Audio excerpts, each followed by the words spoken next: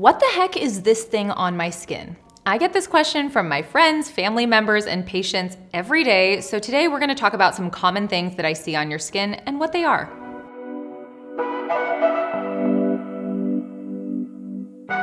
I'm Dr. Sam Ellis, and I'm a board-certified dermatologist in Northern California, and I'm here to help you understand your skin and find products that work for you. If you enjoy this type of content, definitely give the video a thumbs up and make sure you're subscribed to the channel. Today, I'm gonna be going over things that are generally harmless on the skin, but can be distressing, and although I can't teach you how to be a dermatologist in 10 minutes, I can definitely give you an idea of what to look out for. Before we delve into the specific things that you may find on your skin, I wanna make it clear this is not personal medical advice. If you have a growth or a rash on your skin that you are concerned about, you need to get an in-person consultation from a dermatologist. First up, let's go over things that show up on the skin as a skin-colored bump.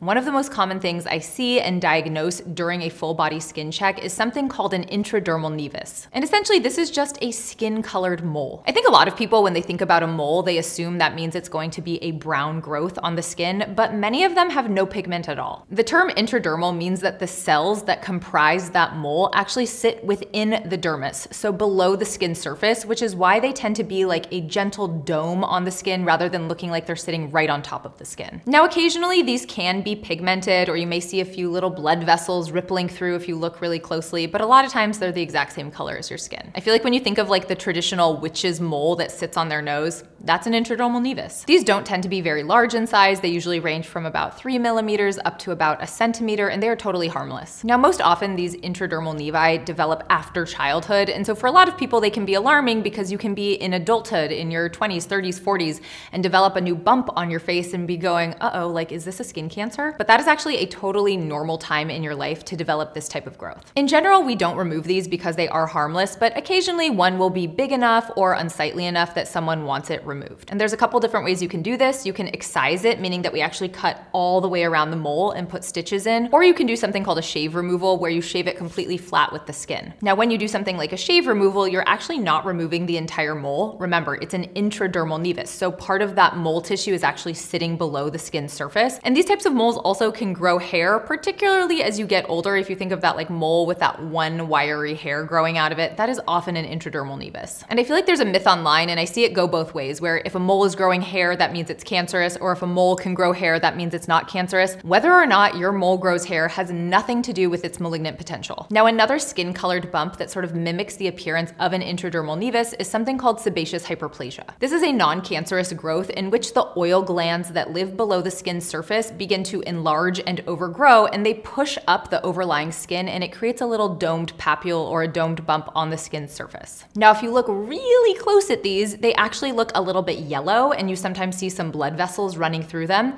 You will also see something called a central del or a central punctum, which is a little dot in the center of your sebaceous hyperplasia. Now, as a dermatologist, when I'm looking at someone's skin, I use a specialized tool called a dermatoscope that essentially magnifies and polarizes the light that I'm shining on a spot. So I don't expect people to necessarily be able to tell the difference between an intradermal nevus or a sebaceous hyperplasia or a skin cancer without a tool like this and without training on how to use it. And I bring this up mostly because I have a lot of patients who I treat who have had skin cancers in the past, and then they'll develop something like sebaceous hyperplasia, which to the naked eye can look exactly like a basal cell skin cancer, and they start freaking out about it. And so I always have to reassure them that because I have this tool and because I can see the skin so well with this tool, I can see some nuanced differences that maybe they can't appreciate. Now, whether or not you develop sebaceous hyperplasia is predominantly determined by your genetics, but things like immunosuppression and prolonged UV exposure can also make you develop them. The easiest way to address these is by performing a procedure in the clinic called electrocautery, where we essentially put a very hot electric needle onto the spot and it vaporizes that tissue. Now, as you can imagine, that procedure is a little bit uncomfortable, so I will generally numb my patients for something like this. Some dermatologists prefer to treat sebaceous hyperplasia by freezing it off or using a technique called cryotherapy, but I haven't found that, in my hands at least, to be as precise or as effective. I think the other thing worth noting is that if you have your sebaceous hyperplasia treated, they are likely to recur, and the reason for this is sebaceous hyperplasia hyperplasia originates deep in the skin and then pushes up over the skin surface. So when we are freezing it or burning it, we are essentially melting down that very top part of the sebaceous hyperplasia, but it still exists to some degree below the skin surface and can regrow. And I bring this up because I think a lot of people get frustrated by the fact that they might have to do some maintenance treatments if they're prone to developing these, but it's so much better to have to do maintenance every couple of years than to chase that sebaceous hyperplasia deep in the skin and leave the patient with a divoted scar. Aside from doing things in the clinic to address sebaceous hyperplasia, using topical skincare that has a retinoid, so that's retinol or prescription tretinoin, for example, may help reduce sebaceous hyperplasia as well. Now, I have to say, I have never seen sebaceous hyperplasia completely go away when someone's using prescription tretinoin, for example, but it certainly can reduce the size a little bit and prevent you from developing new ones. Now, lastly, once in a while, I will have a patient who has truly disfiguring sebaceous hyperplasia. I'm talking about hundreds of spots over their face, and in that case, we actually use prescription Accutane to treat that. Some of you may be familiar with Accutane because it is a great treatment for cystic and scarring acne, but it also can be really helpful for sebaceous hyperplasia that's severe. Typically, if we're using it to treat sebaceous hyperplasia, we don't need the high doses that we use to treat acne. Oftentimes, someone will go on low-dose, long-term Accutane for their sebaceous hyperplasia because as soon as they stop their Accutane, their sebaceous hyperplasia can return. So it's really rare that I prescribe Accutane in this way for a patient, but again, if someone has severe disfiguring sebaceous hyperplasia, it's an option. Aside from intradermal nevi and sebaceous hyperplasia, a third and common skin-colored bump that I see on people's faces are something called syringomas, and those are little tiny bumps that often appear under the eyes, but can appear anywhere on the body. And I really wanted to bring these up because they usually are quite numerous under the eyes, and they are often mistaken for milia, which I will also be talking about in this video, but they're not milia. They're actually little dilations of sweat ducts under the skin surface. I would say of all the different lumps and bumps that I'm going to talk about today, syringomas are some of the most frustrating and most difficult to treat. The most common recommendation is to destroy them with electrocautery, similar to how we would treat sebaceous hyperplasia, or use some type of CO2 or resurfacing laser, but they never respond that well. I swear, every single cosmetic conference that I go to, someone in the audience will raise their hands and be like, have we found anything good for syringomas yet? And everyone's just like,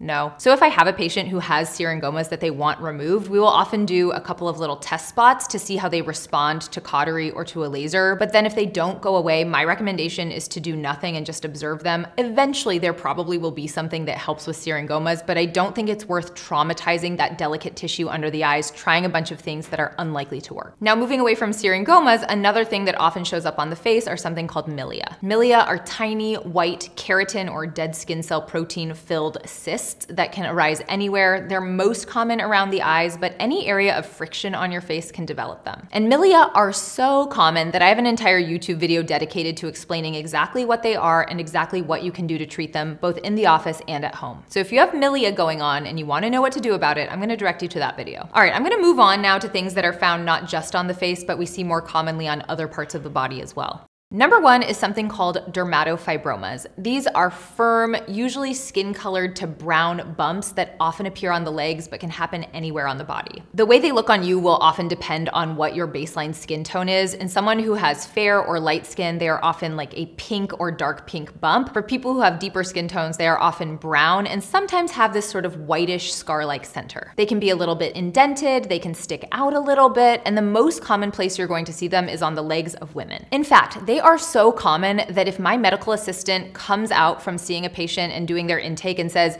hey, I have a new patient here, she's worried about a bump on her leg, almost always it's a dermatofibroma. Now, we don't fully understand why people develop dermatofibromas. There definitely seems to be a genetic component to it, but we also think that they might develop at the site of some type of trauma to the skin. So we often see them where someone once had a bug bite or nicked themselves shaving or had an ingrown hair. So often when I have someone come in with a dermatofibroma, they want to know if they can have it removed because sometimes they're a bit unsightly. But the only true way to remove a dermatofibroma is to cut it out from the skin and put stitches in. And oftentimes, almost every time, the scar from removing the dermatofibroma is actually worse and more unsightly than the dermatofibroma itself. Now, if someone has a large dermatofibroma that's painful or itchy, we can do other things besides just remove it. Sometimes we'll inject a little steroid into it to help it flatten out and become less symptomatic, and sometimes freezing it will work as well. Now, DFs can look a little scary or even malignant on certain patients because they can often be quite pigmented. So if you have a dermatofibroma that has been diagnosed in the past, but you notice it changing or evolving, you should should definitely get it evaluated. Once a dermatofibroma forms, it should be stable in size, shape, and color. If it changes at all, it needs to be checked out. Another type of skin growth that I see all the time on skin and people often have questions about are something called cherry angiomas. These are small, smooth, bright red bumps that can appear anywhere on the body. These are something that are more likely to develop as you age. It's pretty rare to see these on someone in their teens or in their 20s, but definitely once you're 30 and above, all bets are off. Some people have just a few of them. Some people are covered in hundreds of cherry angiomas of differing sizes, and really that depends on your genetics. I think because they are so bright red, and if you were to like shave over one and nick it, it bleeds like crazy, they can make people kind of concerned, but they are generally never associated with any underlying medical issue. And sometimes people will confuse these cherry angiomas with another type of angioma called a spider angioma, and they're slightly different. A cherry angioma is going to be smooth and really well demarcated, whereas a spider angioma is going to have a bright red center and sort of these radiating blood vessels out from it, like a spider. Spider angiomas are much more common in kids. We see them in adults as well, and those can be associated with underlying estrogen excess, whether that's because you are pregnant, you're on a birth control pill,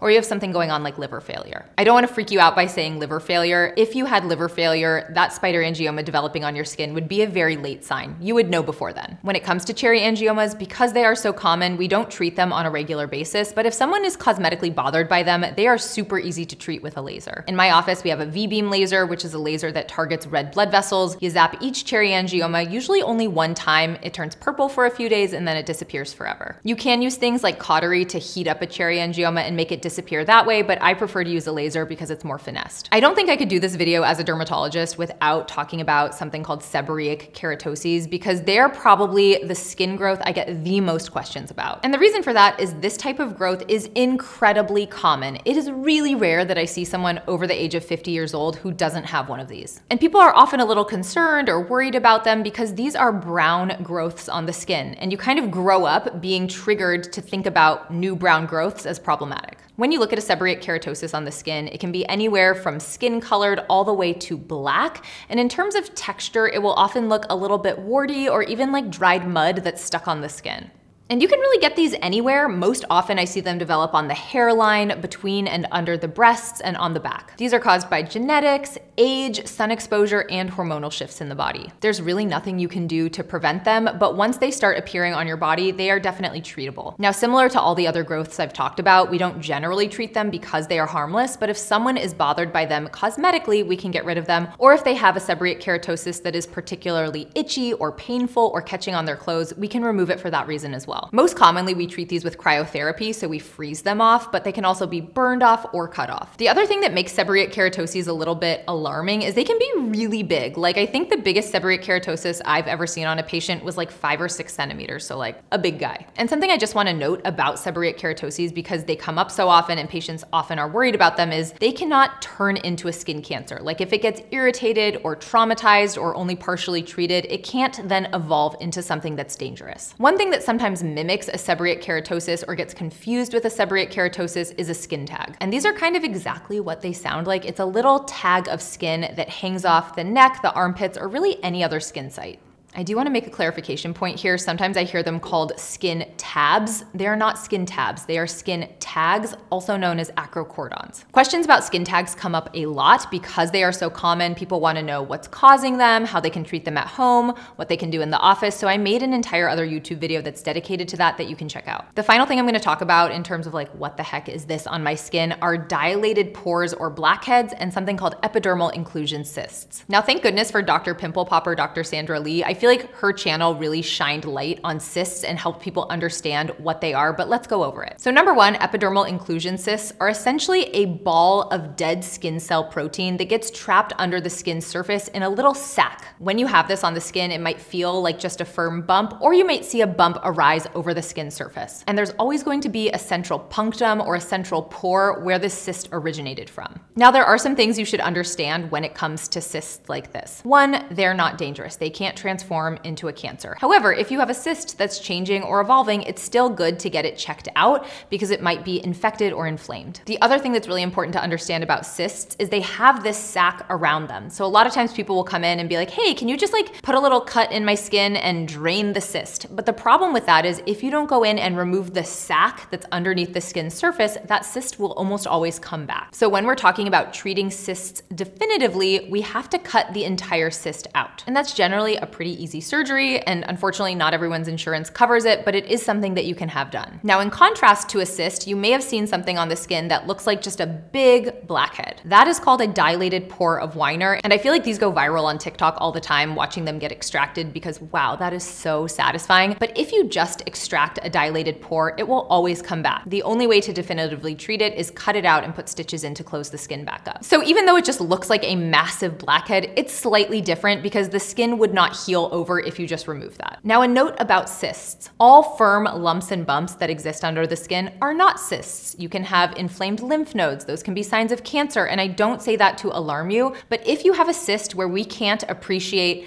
a punctum or a central opening and it's not freely movable in the tissue, meaning it feels like bound down to underlying structures, that is definitely worth getting an evaluation so that we can tell if it's a cyst or something else. Everything I've spoken about up until this point has been non-cancerous, also known as benign, but of course you can also grow skin cancers on your skin. Like I said in the beginning of this video, I can't teach you to be a dermatologist, but one hallmark sign of skin cancer is something called the ugly duckling sign. If you have a spot that matches no other spots on your body, it's changing in a way that your other spots are not changing, it's a color that none of your other spots are, or it has symptoms that none of your other spots have, get it evaluated. That doesn't necessarily mean it's going to be a skin cancer, but it's worth getting it checked out by a professional. Now, if you have additional questions on how to identify skin cancer and different types of skin cancer, I have a YouTube video that goes through every single part of that. All right, so now that you've watched this video, I hope you know a little bit more about what the heck is on your skin. I hope you found it helpful. If you have other types of spots or questions about them, definitely let me know in the comments. Also, if you have any of these spots on your skin, are you doing anything about it? Are you just watching it? Let us all know. Thank you so much for being here. Don't forget to like this video and subscribe to the channel, and I'll see you next time.